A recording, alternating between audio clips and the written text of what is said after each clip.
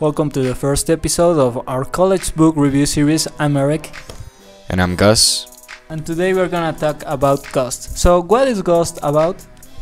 Ghosts is a horror story written by Edwige Danticat. It's about a family living in a house that just happens to be haunted by spirits and ghosts.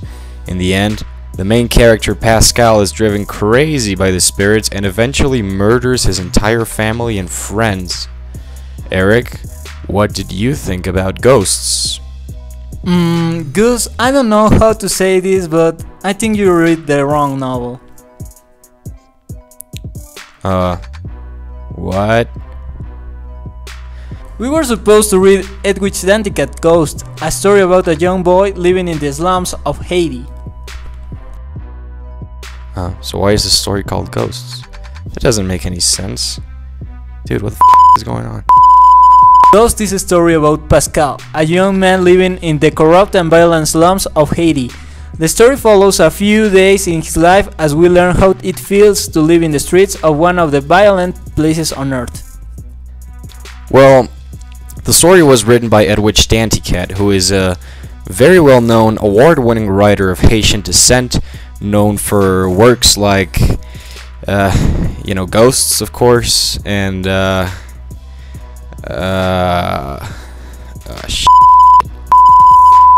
Edwige Danticat is an award-winning writer of Haitian descent. She was born in Haiti, but emigrated to the US, where she has lived most of her life. So, Eric, what did you think about Ghosts?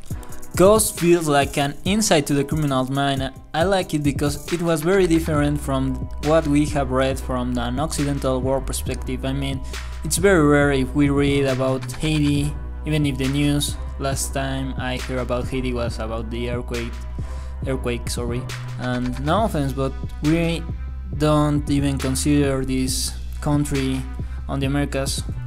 Well, I do, but not so much. And other people I know, whatever. It makes you think about the talks and all the gangs, yeah, good. And how life could be so hard for them. The thing I enjoy the most is the fact that it's really short, well narrated, and it does shock you. And the text is like, if you go to the bathroom, or if you are going to classes, or you are in a very deep traffic, you can read it like in short time, and it will be an absolute delightful reading. Yeah. Well, I also thought it was very good. I think it had a great introduction to the setting. I think the story takes place in a town called Bel Air in Haiti. And from the start, it's known that it's like a very corrupt place, and it's even said by the narrator that it was considered like the Baghdad of Haiti. Well, the story's about Pascal. Pascal's a young kid, and his parents own a restaurant where they sold mostly fried pigeons, I believe, and they raised them, but it's mentioned that some of the gang members sometimes slaughtered them for a ritual before losing their virginity. So it's a very colorful story, you could say. And the restaurant was always filled with gang members, and Pascal's dad didn't like it.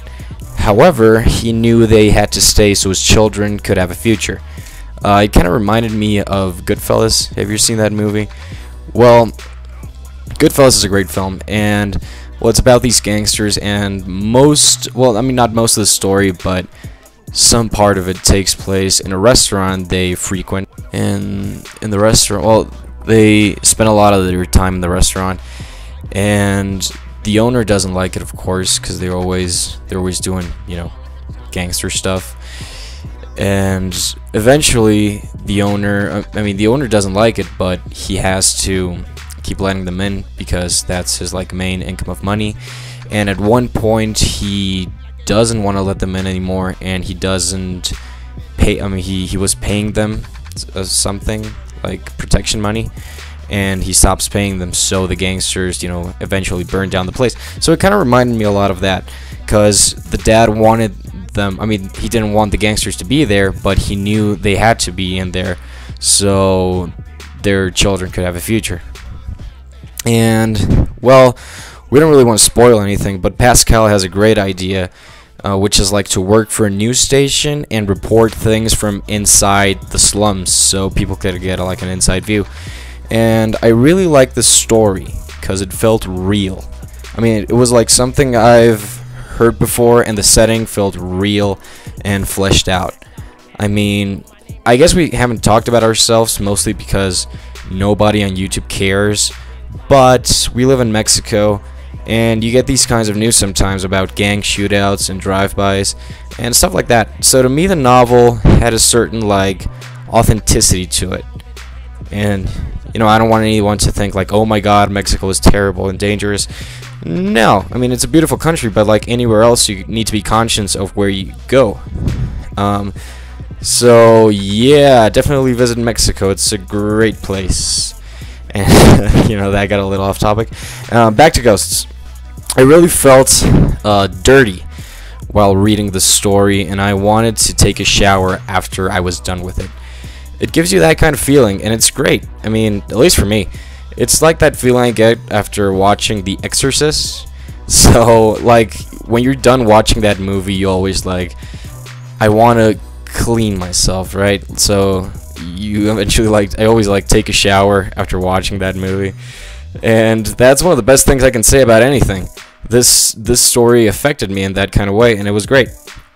And every character's life is totally influenced by these gangs. So, I mean, it's a great story, and the only complaint I have, which isn't really a complaint, but I would have loved it if the story was told in a first-person perspective. Like, if it was told by Pascal. I think that would have given it maybe just a little bit more authenticity.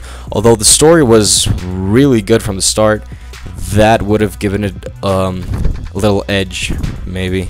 But it's a minor nitpick. Ghosts is a very good read, a very good story. So, Eric, would you recommend Ghosts? A story that has nothing to do with ghosts? Absolutely. I love the part of the pigeons, sexual pigeons. I mean, who the hell thinks of that? But do you recommend it? I would recommend it, most definitely, yeah. It's good, and it's pretty short. I think I read it in like 30 minutes or so. I would recommend it to anyone who can enjoy a short, violent, dark, and gritty story. I would not recommend it to little teenage girls who like to read Twilight books, or to, you know, middle-aged women who like to read like 50 Shades of Grey. Anyone else is cool though, yeah, definitely read it. It's good, and it's really short.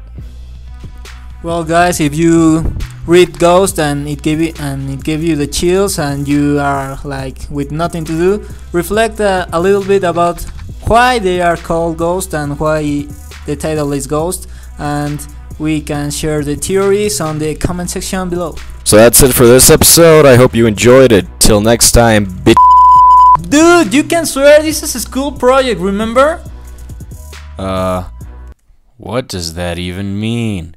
I haven't been to school since kindergarten. I squeeze cat, I squeeze cat, I squeeze cat, I squeeze cat, I squeeze cat, till my clip is empty. Till my clip is empty.